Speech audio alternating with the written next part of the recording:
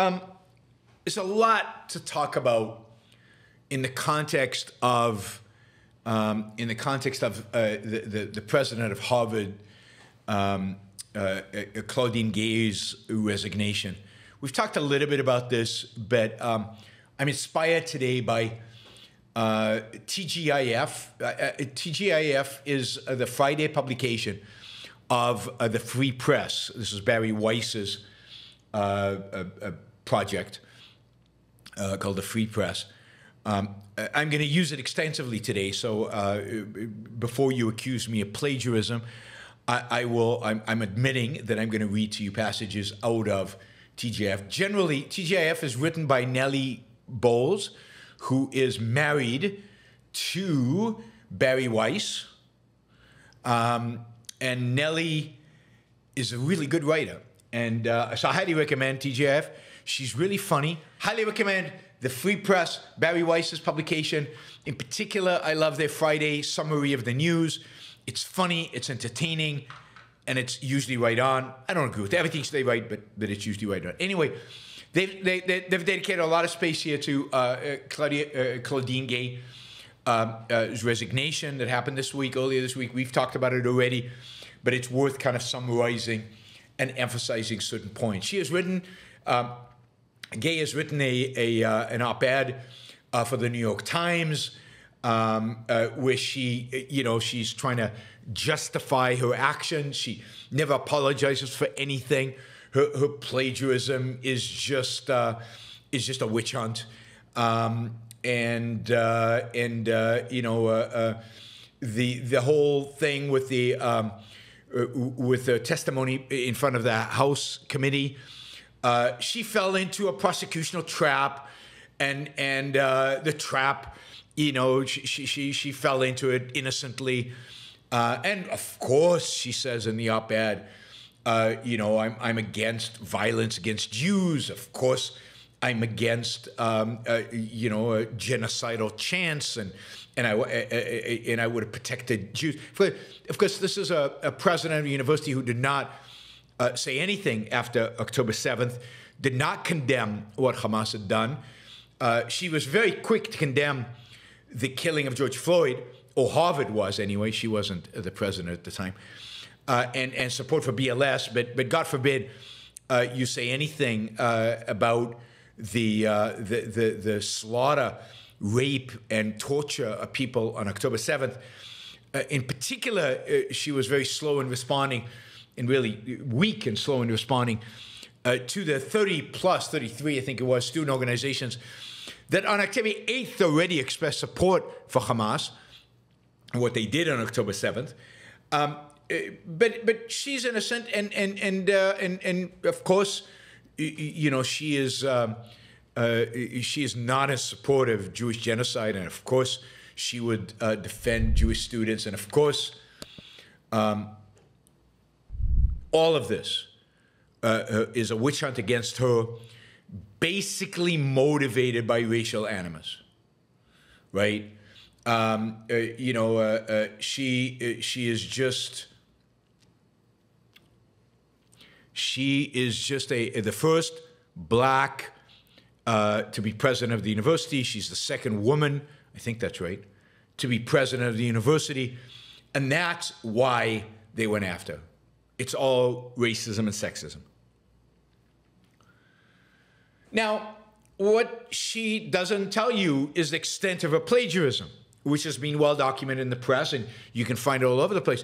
But this woman basically copy-pasted whole paragraphs. Even her acknowledgments, there's a section of her acknowledgement that's a copy-paste job.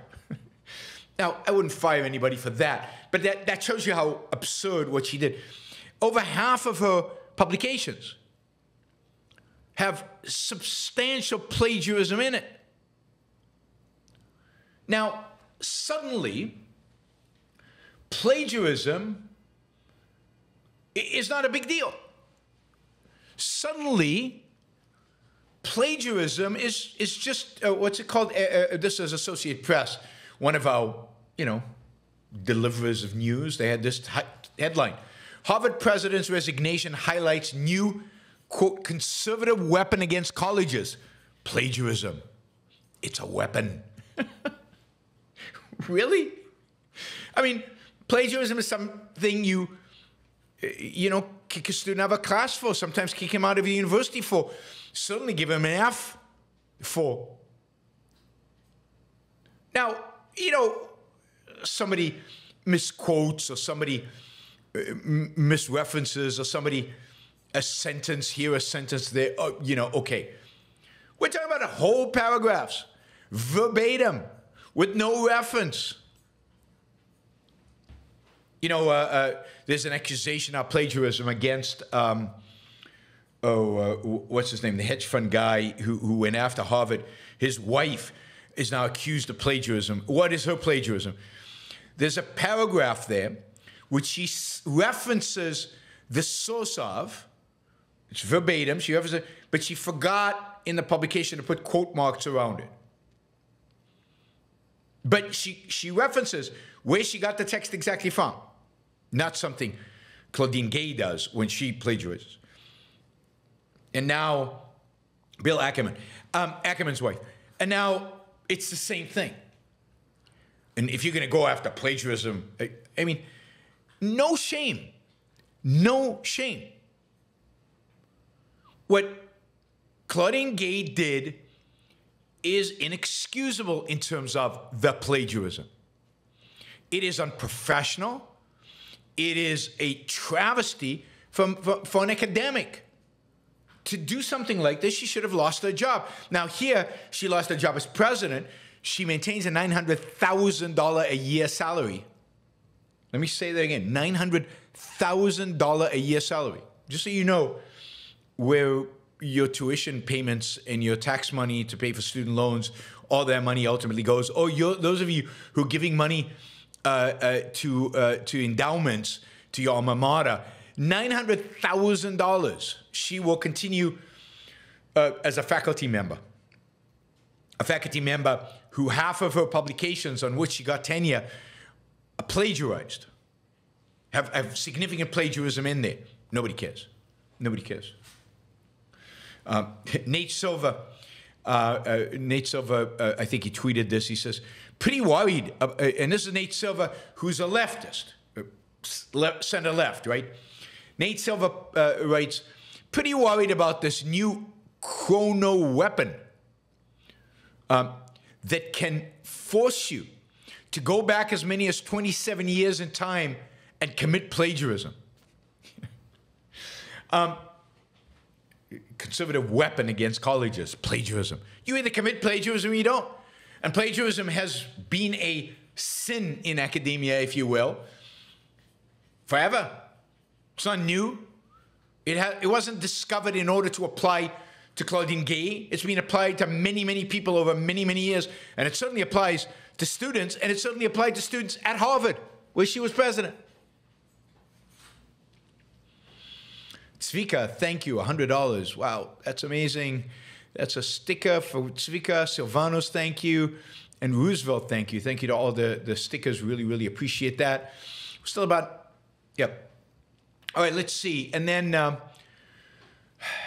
Ibrahim Kendi. You remember Ibrahim Kendi, the guy who had this massive center devoted to his anti-racist ideas, and who the money for the center somehow got used somewhere, somehow. I mean, and all kinds of stuff that nobody quite understands and knows, and they produced really nothing. Anyway, he is convinced that the ouster of Gay is all the work of a racist mob. Right? Now note that this racist mob also went after the president of the University of Pennsylvania. And the University of Pennsylvania president resigned way before Claudine Gay. And the University of Pennsylvania president didn't commit plagiarism.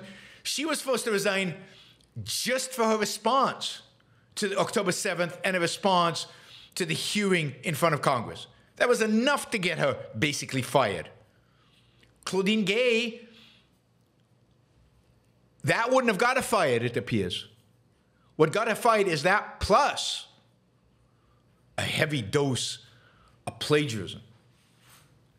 Now, note that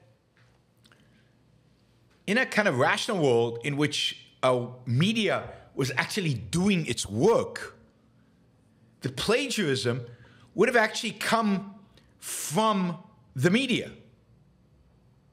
That is, the media would have discovered it and brought it to the fore. That's what the media does, right? It's supposed to do. Search and find corruption in the background. So the media is defending Claudine Gay. The media is the one that claims that plagiarism is a right-wing conspiracy. The real hero here, the person who actually did the work, who actually figured all this out and revealed the truth about Claudine Gay, is not a media person per se, but somebody who works for the Manhattan Institute, an intellectual who works for the Manhattan Institute, and has a Twitter account. Chris Rufo. Chris Rufo is the guy who actually did this and publicized it and made a big deal and really pushed this. As Rufo puts it, quote, "The funniest outcome of the Claudine Gay saga is all the academics coming out in defense of plagiarism and all of the journalists coming out against journalism. Tell with facts, tell with digging, tell with discovering what's really going on, and tell with plagiarism. What matters is that Gay was black and a woman and the president of Harvard. And that supersedes everything, right? She's the oppressed. And the oppressed are allowed to commit plagiarism. The oppressed are allowed to say really stupid things in front of Congress. The oppressed are allowed to support other oppressed, Hamas. It's no surprise that the president of University of Pennsylvania was fired. She's white and therefore, by definition, an oppressor. Oh, not huge oppressor, right? Because she's also a woman, so she gets some oppressed credit. But Gay is both a woman and black. Now, if she was gay, I mean, gay, then, I mean, there's no way she could have been fired, right? Because she would have been at the most oppressed you could be, I guess. Or maybe trans would have been even better than that. You're seeing, I mean, what's happened over the last few months, I mean, really over the last few years, but you're really seeing it intensely over the last few months,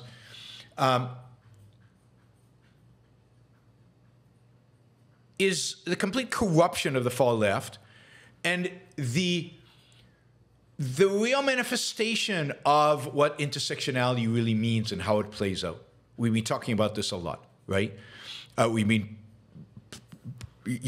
talking about this idea that if you're part of the intersectional oppressed category, then you can pretty much do anything, including murder, rape, pillage, torture, and you can get away with it. And if you're part of the oppressor class, it doesn't matter what you do. It doesn't matter how much you grovel. You're always guilty. You're always guilty. Even if you're the one being raped, pillaged, and murdered, you're always the guilty one. Matt Egan on CNN said, quote, "We should note," this is all from the TGIF from FP.com, "we should note that Claudine Gay has not been accused of stealing anyone's ideas in any of her writings. She's been accused of, sort of, more like copying other people's writings without attribution." I mean, sort of copying other people's ideas without attribution? I mean, what is that? And that's sort of, we don't consider that a crime.